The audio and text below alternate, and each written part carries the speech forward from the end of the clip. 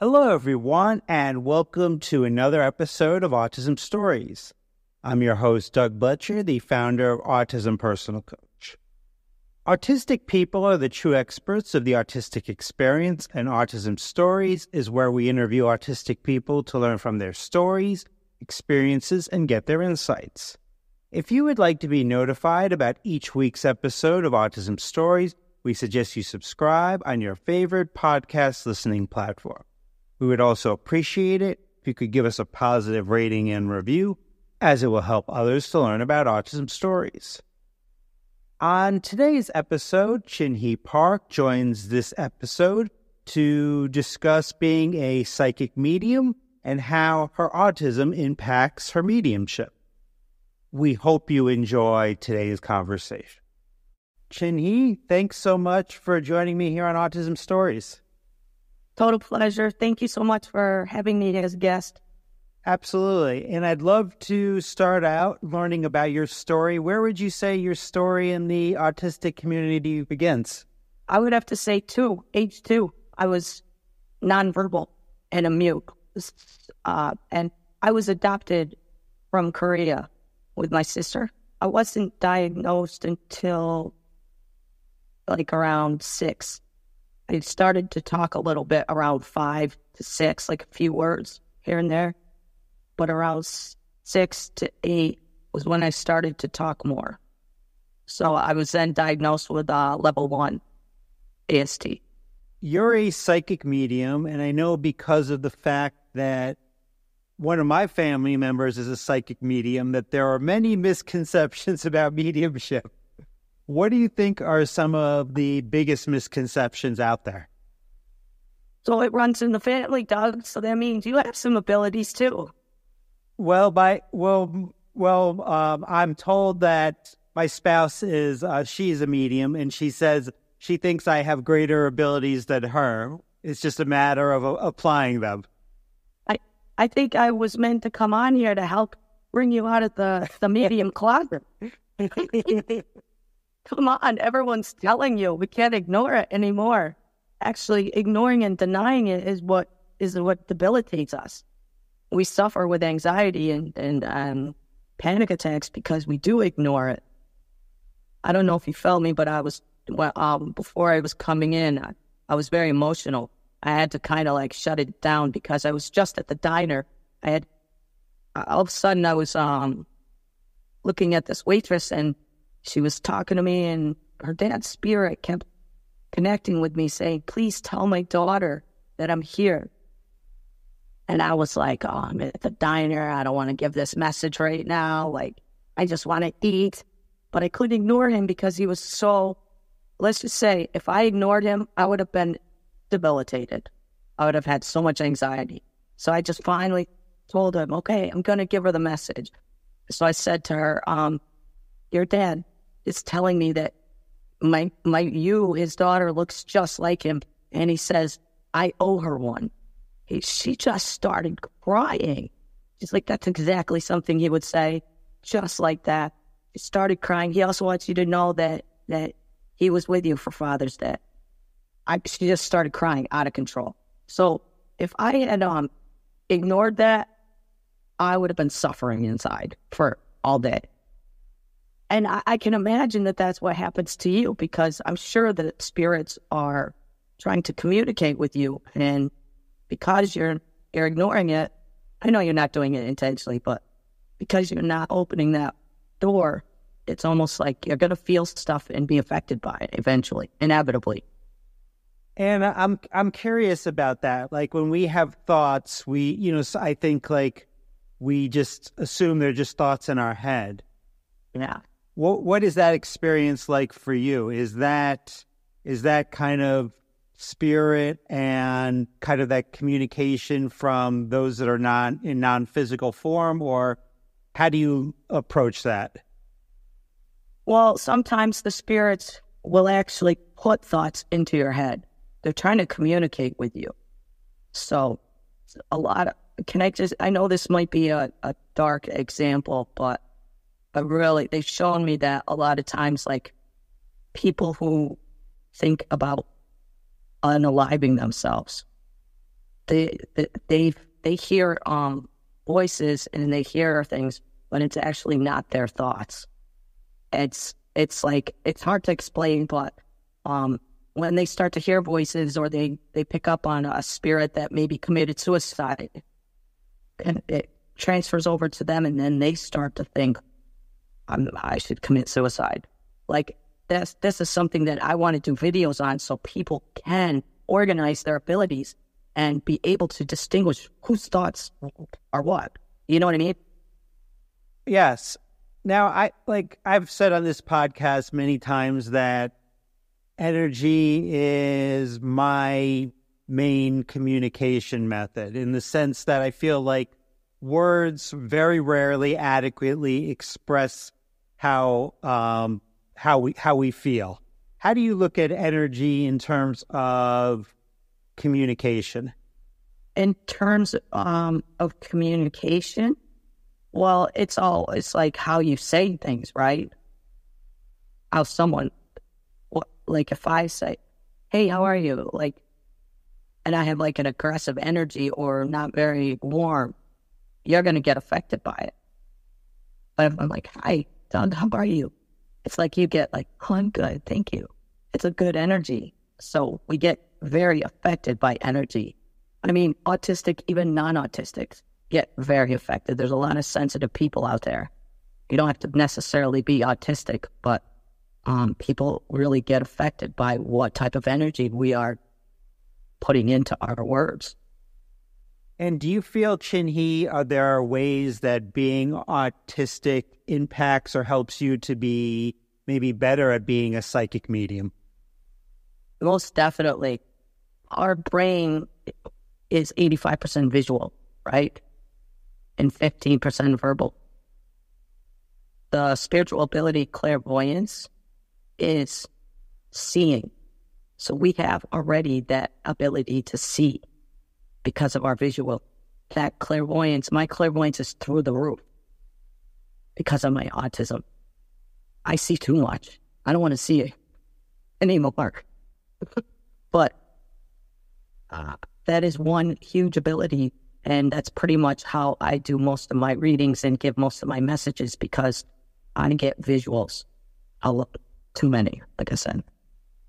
How did that clairvoyance work for you? Did that just naturally, did you naturally just see these things, or was it based on intentionally developing these skills of being a medium?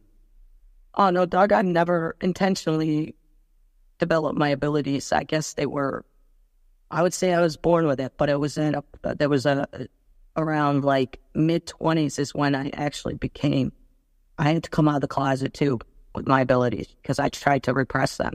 So when I was more aware of them was when they would exercise and develop naturally. So with clairvoyance, it was like my guides would be throwing all these visions into my brain and making me figure out what they're trying to communicate with me.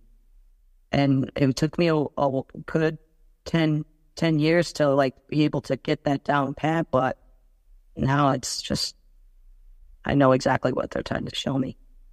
I would imagine being a medium, I think, takes a lot of maybe energy out of you to connect with those that are non-physical or maybe that aren't in human form anymore. So I'm wondering, do you have specific things that you specifically do to kind of rejuvenate your energy? Yeah, so let me just give you an example. I do the max 4 readings a day because that's my limit. After the 4th reading, I'm toast. I need a break, and I also schedule them so they're not back to back. I get breaks. That helps me to rejuvenate for each reading. And then I like to give back, so I do free readings on my live on TikTok for like an hour or 2, depending on how I feel. And then by then, I'm completely drained. But I love it, so it's not a bad feeling to me. So what I do is afterwards, I go and eat my fridge. That's how I rejuvenate. I feel like I've refueled by eating. Yeah, I do eat healthy, so And I make sure I get proper sleep. I have to sleep like 8 to 10 hours a day. That's how I rejuvenate. And then I have to go out and work out. I have to walk in nature. And that's pretty much how I rejuvenate my energy and stay grounded. Do you see much of a difference between giving readings in person versus on TikTok? Is that like, how does that work for you? The only difference for me, it's not whether or not I can pick up better in person or anything like that. The only difference for me would be that I get to actually see you in person. It's way more personable. The moment I shake your hand and say hello, the visuals definitely come at me. I just like it more in person because I do deal with grieving people. So I like to be there for them and actually, hug them and help them feel better. In thinking about energy, I have daily practices to raise my energy and to raise my vibration. So some days I do better than others, for sure. I'm wondering from kind of a... What do you do? So I meditate each morning, also breathing. Also, more and more being out in nature, I've realized that's kind of raised my vibration as well. So those are kind of the things that I've done. Have there been days where you couldn't get out to nature and you noticed that it's a little, like your energy may not be as high? The days when I don't get out to nature, when I forget to get out to nature, I definitely realize like my stress levels are maintained throughout the day. Like I'll wake up and I'll feel stressed and I can't figure out why. It's like the fear of the day has begun. And so like I need to like meditate and practice my breathing and be out in nature. All that is really good. When you get to the root of whose stress you're feeling or what that stressful feeling is where it goes away. And I don't always figure that out. Oh, I sit there and I hyper focus and I'm like, who am I feeling? I'm feeling something. Like I will sit there and do it until I finally figured it out and then I'm free. You know what I mean? But yet most of the times you're probably picking up on someone else's stress. It's empathy. That makes sense. So, yeah. So I'm waking up because I've picked up someone's stress during the night. It could be just at like what time do you wake up? 6, 7 o'clock, depends on the day. Is your mom around? No, she's not. She passed away this past October. Oh, I'm sorry. I just picked up on her. She wanted to say hi. Yeah, it could be your wife. She's such a good boy. Oh, I'm sorry. Don't get me started.